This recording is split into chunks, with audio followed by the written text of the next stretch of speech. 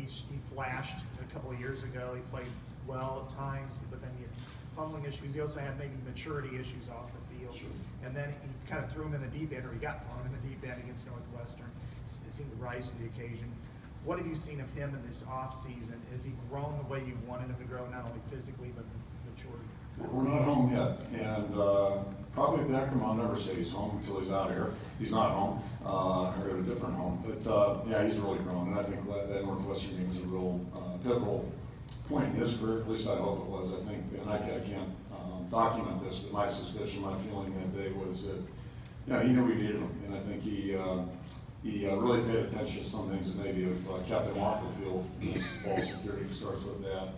But yeah, we've seen him grow the rest of the season last year. I think he's had a good out season. He's not quite there yet, but he's practicing on 3 short days. And I think that's one of the neat things about college football, football in general, but certainly high school and college football. Players have, I think, an opportunity to grow and develop a little bit more dramatically maybe than a guy that's 32 years old, that type of thing. So, we're seeing good things from him thus far, and really eager to see how the season unfolds for him.